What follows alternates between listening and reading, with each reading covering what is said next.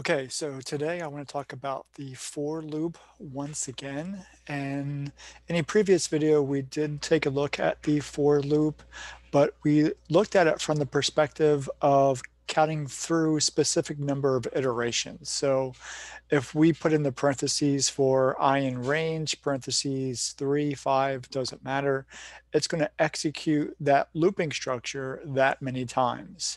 And we also took a look at using two digits.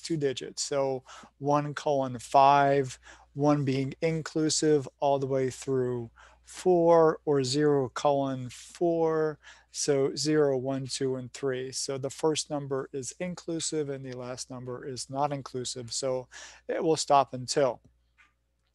Or we could just put an actual number in there and say, okay, loop this many times. And then what we did is we printed out the value of the iteration, and we call it the iteration. So what loop count are we on? 1, 2, 3, 4, 5, and so forth. However, the for loop structure is more consistently used with items in a list in Python. So what's a list? A list is a list of things. So it doesn't necessarily have to be the same data type. I could have a list of anything, um, strings, names, numbers, fruits, vegetables, houses, doesn't matter. But for this particular instance, for this particular tutorial, I have a list of names. Okay, so names of students in a class. This may or may not be accurate, but I have a list of names. So my list includes Michael, Dacia, Jennifer, Anthony, and Princess. So you'll see a couple of significant features here when we create a list. One, the list has square brackets. So the square brackets is right here where you have the enter key, and up and over to the left a little bit, you have square brackets. So not the curly braces, not parentheses, square brackets. And that's going to be a list. And they're going to be assigned to a variable. And you can see that the variable name is associated with a list. And I have two lists here. I have one of names and one of weights. And this comes from a specific lab from some school that I will not mention today. But if you have attended it, or are you familiar with collegiate academics in computer programming, then this may look familiar to you. So with that being said, I have a list of student names and I have a list of weights. So they're just random numbers. Okay, so I have a list of those. And each of those are separated by a comma. So my strings, of course, are in quotation marks. And they just happen to be in double quotes. I could have put them in single quotes, but for today's exercise, they are in double quotes. And I do have 5 names. They're not necessarily, I could, if I wanted to, correlate these names to these numbers in terms of weights. I don't think I'm doing that in this particular program. However, what I want to do is iterate through each of those lists, okay? And this is what we will use the for loop for. If that's a pun, I don't think so.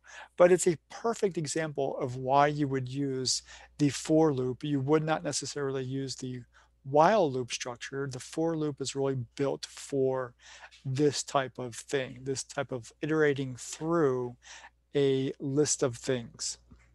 So what we do is we're going to use the list as our box. It's a bigger box now. It's not just holding one thing, it's holding more than one thing. In this case, it's holding 5 things, and I could add to it if I wanted to.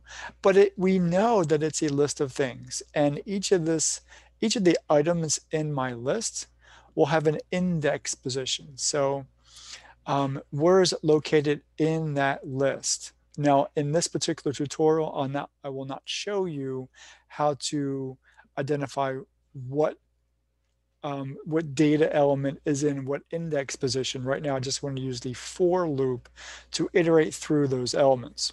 Okay? So what we're going to do is we're going to create the variable name, and we're going to say for name in names colon. Okay? So for And I could have easily have just put for I in names. So what I want to do is identify it every time I'm looking at a specific data element in my list from index position, and my index position, start at 0, just like my iteration count. 0, 1, 2, 3, 4, 5. So this would go 0, 1, 2, 3, 4 in terms of their index position. I'm going to print out what data element is in that current position. And then what I will do is go to the next one and go to the next one. So for each name and names, and this is how the for loop structure for blank in blank will iterate through each of those elements in that list. So this will print out Michael, Dacia, Jennifer, Anthony, and Princess line by line by line with a 2-second interval. Okay, and that makes sense. You've seen me use the time module before. So good. So then we'll go to the next. And I'm doing the same thing. And this is where I'm going to stop here because this is really a two-parter in terms of what I have going on down here and what I have going on up here. So this is just to get you started in using the for loop. I'm going to do the same thing with for weights in weights. So again, my list is up here, just a random set of numbers. And so for each of those items, and each of those items is an integer, you can see it's a list of integers. This says list, and each of those is a number. It's an integer. And for each of those integers, print it out.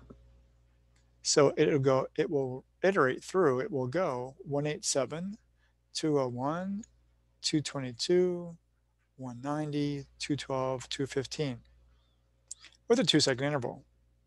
But then it says if weight is less than 200, and it's going to make those comparisons.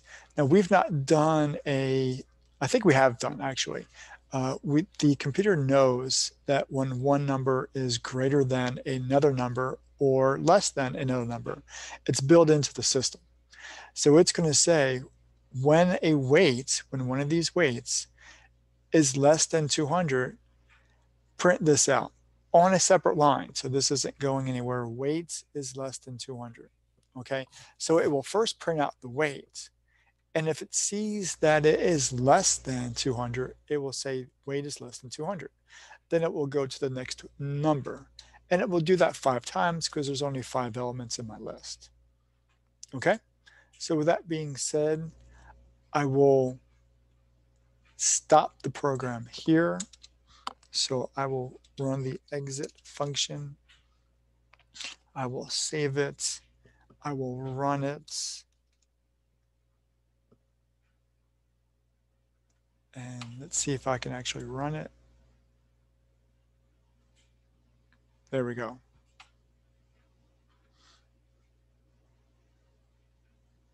Michael, Dacia, Jennifer, Anthony, Princess.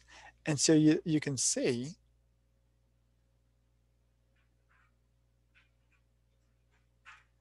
exactly what I said we'll do. So this will run through my list. It will stop when I had the exit function.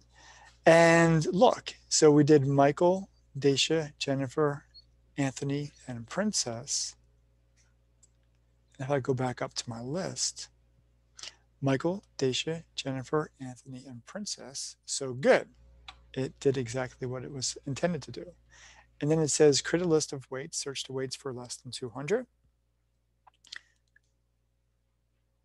Create a list of weights, search for weights less than 200. So it made the print statement.